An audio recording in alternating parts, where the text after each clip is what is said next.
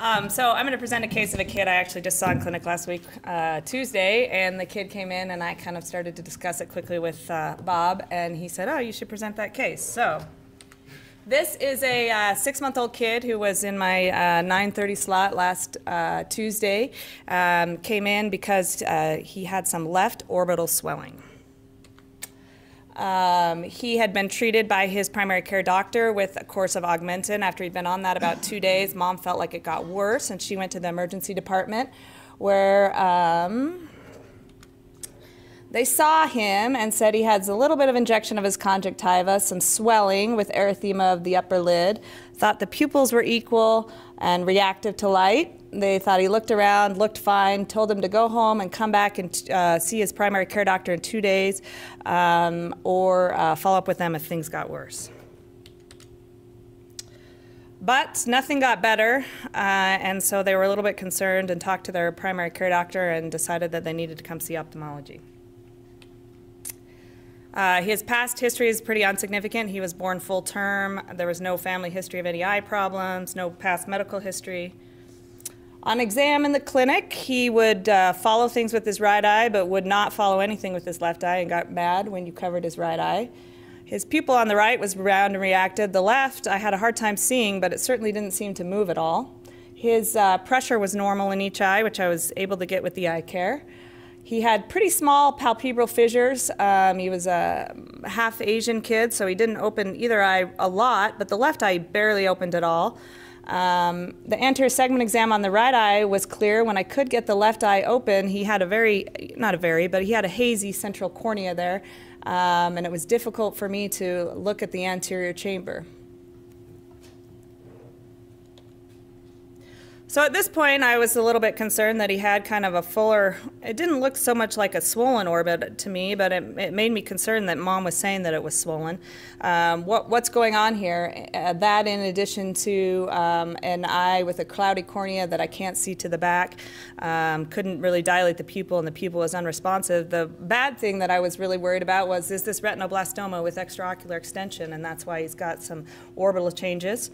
You know, Mom said it kind of comes and goes. I looked at her phone and it didn't look like you know, she said it wasn't there right after birth but had come later, and I was wondering if maybe this could be something like a lymphangioma, which, you know, has kind of a course that comes and goes, but that didn't really go with the cloudy cornea. Could this be a tumor like a rhabdomyosarcoma, something else that's very worrisome but always thinking of?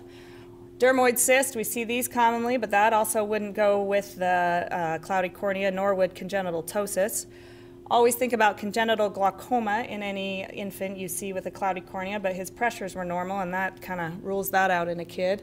Or is this a retinal detachment with the pretisical eye, and that, you know, maybe it's not really a swollen orbit, maybe it's just a small eye that doesn't open up as much.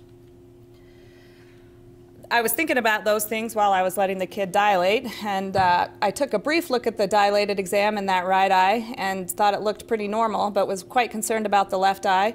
I couldn't get a view at all, couldn't get that pupil to dilate at all, and fortunately that day I was at primary, so I was able to send him over to see Dr. Harry for an ultrasound, which showed a total retinal detachment. And interestingly, an axial length in the normal eye of 20 millimeters and an axial length in the left eye of 14 millimeters. So I thought, oh, this is PHPV. This is a smaller eye with a retinal detachment, you know, just maybe a little bit of a, and the eye is smaller, so it just doesn't open as much. This, you know, doesn't have anything to do with it being swollen at all. And kind of started to talk to the family a little bit about it. They were understandably quite upset, but I also recommended that we do an exam under anesthesia just to get a really good look at the right eye to make sure we weren't missing anything else, but I was pretty sure this was what was going on. They were quite concerned that we, you know, although there was a retinal detachment here, that I didn't think we could fix that retinal detachment, but I said, let's just get an EUA. I have OR time tomorrow, and then we can have a better idea of things. So we put the kid under anesthesia here, and these aren't the greatest photos, but the right eye has a nice clear cornea. The left eye and a normal anterior segment. The left eye here, there's a haze here in the middle. The pupil is about 1 millimeter big, and the iris is all the way up to the endothelium, and I think that's why the cornea is cloudy. It's just starting to... The anterior segment doesn't look particularly, it doesn't look like a No. microcornea. No, no. The anterior segment actually looks pretty normal. It's just that there's no AC. It's about a ½ millimeter difference in corneal diameter in the OR. Yeah, not. Intractable pressure. So, Yeah, it was 17, normal. Yeah, pressures were normal. And we rechecked it in the OR, and it was even less. It was like 13 and 11 or something like that, very normal. I took a picture of the kid under anesthesia, and you can see that this was at the end of the case, but apart from the lid speculum marks, it doesn't really look like a swollen eye. It more looks like, the orbital swelling was just kind of a red herring. This is just a smaller eye that doesn't open as much. We also did some electrophysiology and electro ERGs here, and you can see that in the right eye looks pretty normal. Single flash here in the left eye, almost nothing. And VEP is, very abnormal as well. So at this point, we were, we kind of looked around inside the eye and taking a little closer look now that the kid's under anesthesia, and Bob and I both took a look here, and we could see that there was this depigmented area here, which made us a little bit take a little pause and think a little bit more about what's going on with the retina. Also, if you look, a little more closely here, you can see that the vessels don't seem to completely go all the way out to the edge. But at this point, we were, still kind of thinking about it and kind of still thought it was PHPV until we got in fluorescein. And Glenn was nice enough to come over at the very last minute and do a fluorescein for us. But you can see very nicely, which I don't know, you can't. The lights are on a little bit here, but. This showed up much better on my computer. Yeah, if we can hit those lights off here.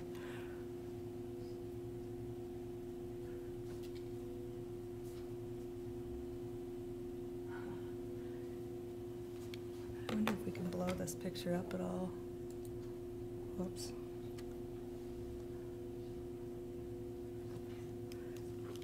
It shows up much better on my screen here, but the vascular retina ends right here.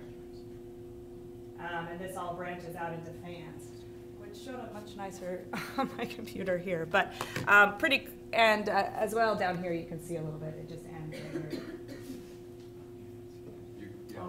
It's very dramatic. Very dramatic. Avascular areas in that eye. So pretty clearly looks like something like fever now, which we were completely thrown off until did this under anesthesia.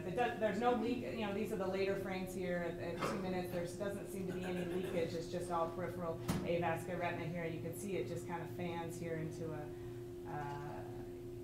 ear pattern looking here. So very glad. You can also see it. We put this kid under anesthesia to kind of answer that question a little bit better. So just to talk a little bit about fever, which is something I didn't see so much in residency or fellowship, but I've seen a couple of cases and picked up on a few cases as an attending. It's characterized by peripheral avascular retina in patients without a history of retinopathy of prematurity. Really kind of looks like ROP. Can be very asymmetric and has variable patterns of inheritance and penetrance. This is actually one of my patients here who had kind of a similar story, born with retinal detachment in the other eye. This eye actually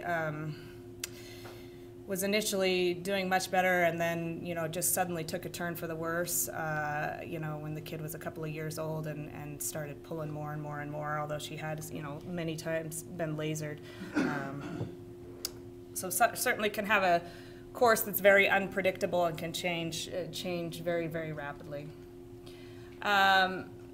There's a paper in ophthalmology in 2014 done by Mike Tracy's group that suggests that the prevalence of fever is quite underestimated. They looked at 74 subjects of 17 families and found that there were 58% of asymptomatic family members had stage 1 or 2 fever, and 21% had stage 3, 4, or 5. So our patient would be a stage 1 just because they just have peripheral avascular retina. Stage 2 is when they start to have can start to have some exudate and a little bit more concerning. So 35% of these asymptomatic people had stage 2, which is kind of that stage that can really take a turn and start causing a lot of problems in terms of retinal detachment and macular dragging and things like that. So the question for me is, how do you pick up on these kids, when you see them in clinic, and when can you identify them? I mean, this is one of the few retinal dystrophies that we can do something about, and we can prevent vision loss. So what are things we look for? We can look for straightened vessels. We can ask about a family history, but that's not always so helpful unless it's positive. If it's negative, it doesn't really help rule this out. We can look for some vitreous opacities or things. This is actually one of my other patients who was seen by another pediatric ophthalmologist in town. He had a little bit of nystagmus, had a Chiari-1 malformation, had actually seen neuro-op at one time for his nystagmus and his Chiari, and questions about whether they wanted to decompress that. He came to my clinic because the other pediatric, he had a head turn and they were considering doing a Kestenbaum, so they came to me for a question of whether we should do surgery for the Kestenbaum, and I said, well, what is your ophthalmologist, or what have people said in the past about that tuft of vitreous that's in this, right over his optic nerve? And the family said, well, we don't know what you're talking about. And I sent this patient up to Emmy, and it turns out this kid has fever. And the nystagmus was probably due to the Chiari, and he probably had both things, but he ended up getting some laser in the periphery. Vertical strabismus, I have a couple of fever kids that have kind of funny vertical strabismus, but we often see that too in kids who are dragged in ROP. So these are kind of some things that I kind of think about when I'm looking for these kids. The other thing that is a huge part of our exam, sometimes the biggest part of our exam, is the retinoscopy. And so I always kind of think about when I see kids with really high refractive error. Oh, sorry, this should be mine. Yeah. Do these kids have fever? I have a couple of kids with fever who have really asymmetric. This is a case report that was actually written by my mentor at Boston Children's, where they it was published in '99. But looking at this kid who had some anisymmetropia, and this is actually the eye with the worst fever, and they conjectured that maybe the disease could be associated with this axial myopia. I have seen this in a few cases. I have at least one kid who's a -9 with fever in one eye and nothing in the other eye. But I also, this other kid here is that I showed is, plano in each eye. So certainly doesn't always have to be that. Also, high myopia, kids with really high myopia, I kind of wonder about that as well. There was a Taiwanese study that was published in 2002 that looked at kids and said that all of them it looked at 9 patients actually with fever that they saw consecutively in their clinic, and all of them had myopia of greater than 5 diopters by age 8. This is another kid I saw who came into my clinic just after failing a vision screening, and maybe a little bit of straightening. This is from his first EUA, but he was 19 months old and had this refractive error. Also had a little bit of exudate here, and I sent this kid up to Emmy and ended up having fever as well. So bottom line is, I think it's a lot more common, and I think sometimes we miss it, and I think it is something that we can do something about. Some of these really sad cases, like it can cause devastating vision loss, but I think we're missing some of these cases. It's, this is one of the reasons I'm so glad we have our pediatric retina service and Dr. Hartnett. I mean, the issue with this case that she presented is that without knowing the diagnosis, this child's only eye is at significant risk of vision loss. We're going to go back and do a combined EUA with pediatric retina service.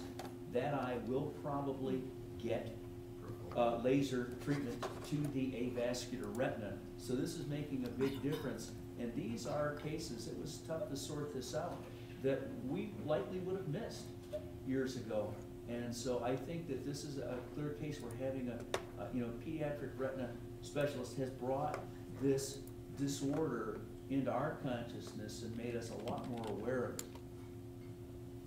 So, maybe questions Yes. in the left eye? Yes. Is the feeling this was bilateral fever, or Yes. was there PHPV in the other eye? No, I think so it's... Is fever sometimes associated with that marked difference in regards to overall globe size? I don't know the answer to that.